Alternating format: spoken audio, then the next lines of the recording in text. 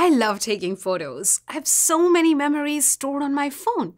Look at this photo I took last week with my dog. It's my favorite photo I've ever taken. And these from our walks.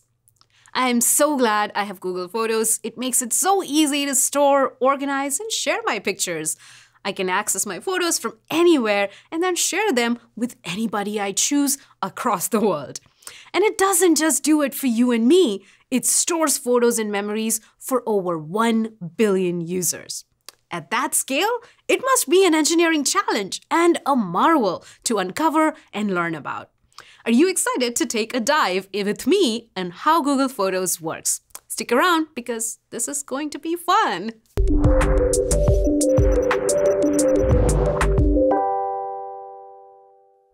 Hi everyone, I'm Priyanka Vergaria and today I'm here with Tracy and Dave from our Google Photos team, who will help us take a closer look at how Google Photos works. Hi Tracy and Dave. Hey Priyanka. Hey Priyanka, great to be here today. So I'm Dave, I'm a senior software engineering manager at Google, and I lead the storage, serving, and ML infrastructure teams for Google Photos. Hi, and I'm Tracy, a senior site reliability manager with Google Photos, and I've led the Photos SRE team for over the past 3 years. My team and Dave's team work very closely to ensure that Photos is reliable, available, and efficient. And that's no small task given that Photos serves over 1 billion users, as you said, Priyanka, and we continue to grow. That's right. Google Photos is such a huge application.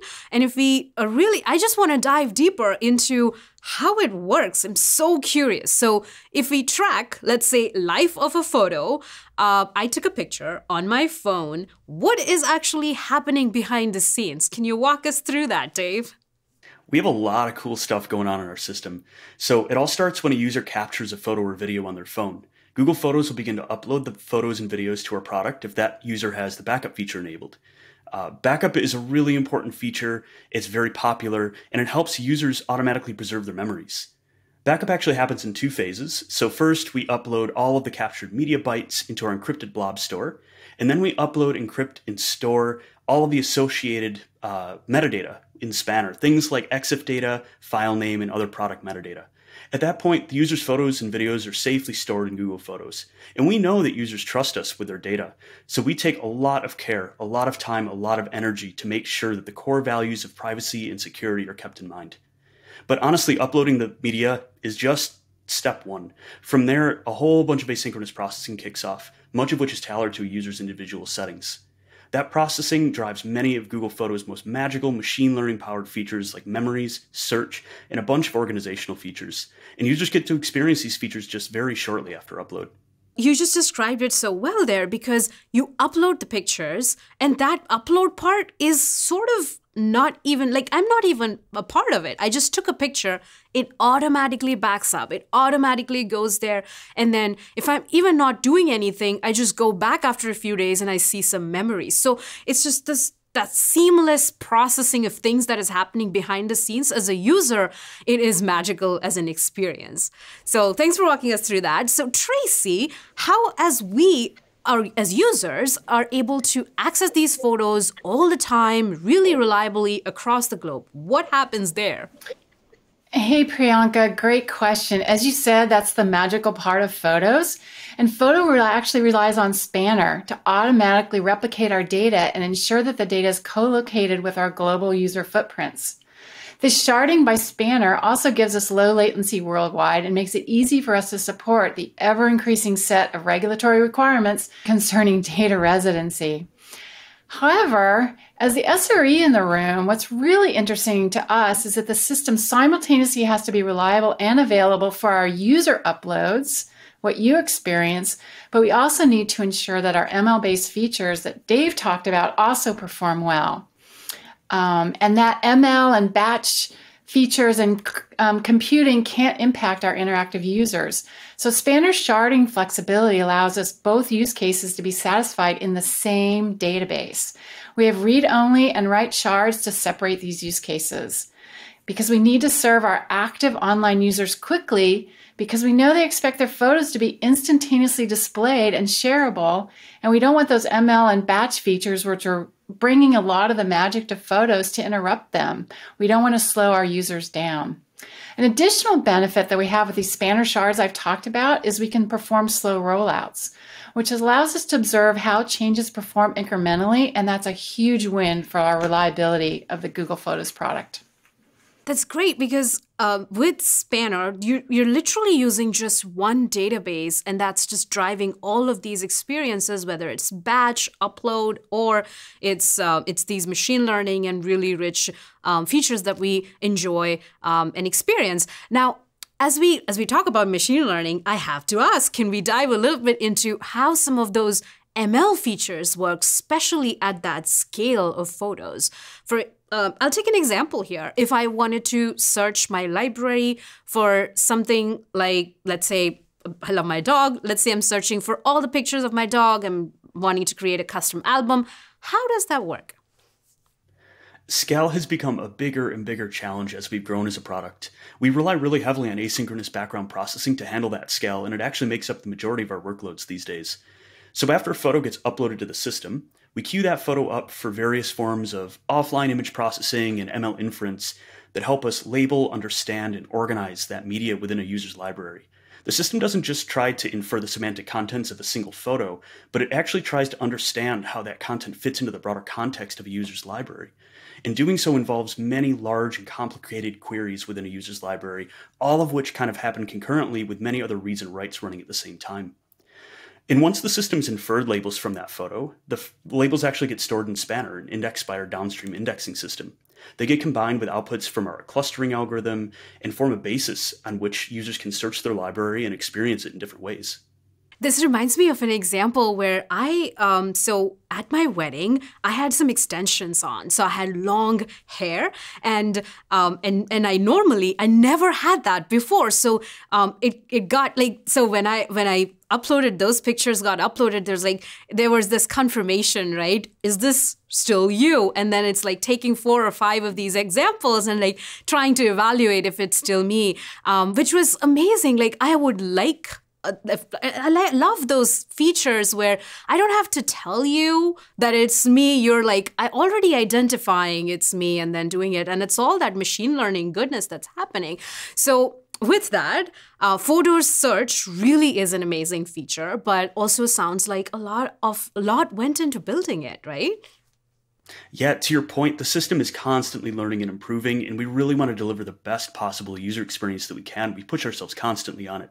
But to tell you the truth, we're so lucky to have a large and really talented team working on Google Photos, and we're also supported by a great research team and a whole bunch of great infrastructure teams. It really is one big team effort to make all of this happen. And now I keep going back to that life of a photo because I really grasp concepts with some examples. So here's another scenario. I love the pictures from my recent trip to Costa Rica, and I really want to share them, let's say, with my mom, who is across the world in India. How does sharing like that in real world happens? How does that work? Yeah, so we're a close tie sharing product, and we really want to make sure that no matter how far your friends and family are, you're able to share your memories with them. And, even if it is a global user base, users still have high standards. They want seamless real-time sharing of their content. And fortunately, Spanner has global indices and other functionality which have helped us deliver on that user experience. And if you think about it, the system really is conceptually very simple. You have users that are uploading their photos. The bytes are going into blob storage. The metadata is going into Spanner.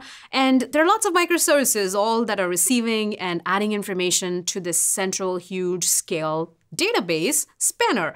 But the big deal here is the choice of tools, right? So in this case, Spanner. So can we go into how Spanner supports photos at such an incredible scale? Simple is definitely good. The truth is that we actually run hundreds of binaries and microservices under the hood. And all of these services have different access patterns ranging from small lookups to large data scans, as well as a variety of latency and reliability requirements. But despite all that, Spanner's been able to meet every requirement we've had completely off the shelf. It's been super flexible, really easy to use, and I think it's really impressive given our massive scale.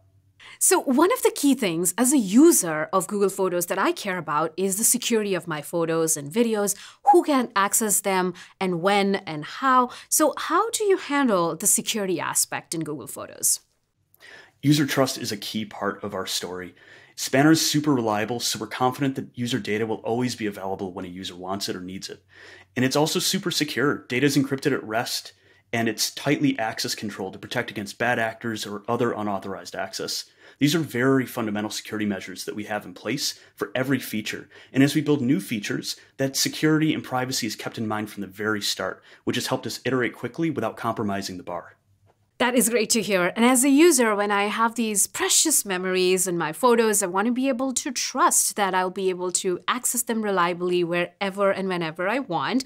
So can you tell a little bit about how Spanner assists with not just security, but also that trust part? I think there's two key things. I think we have a simpler, more maintainable architecture, and I think it's helped us move more quickly. And a lot of that is because Spanner is so scalable and easy to use. We have been able to sustain that single database, and it's yielded that simpler development experience and allowed us to lean into our microsystem architecture. All of this in turn has helped us manage our technical debt and support a fast, tight release cycle. Not to mention, Spanner's SQL features have helped our developers write highly optimized queries and also more easily debug the features and services that they're building.